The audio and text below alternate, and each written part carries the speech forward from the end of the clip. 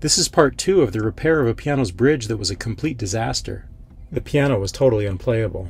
If you haven't seen part 1, check out the channel and you can see just how bad it was. Watch to the end to hear the transformation.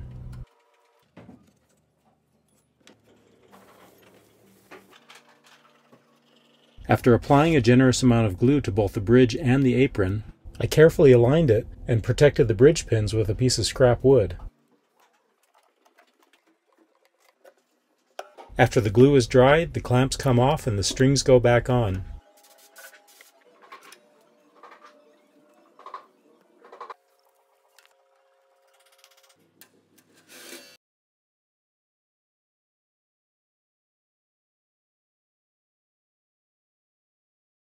And now the bridge is properly glued on. Let me know in the comments how you think it sounds.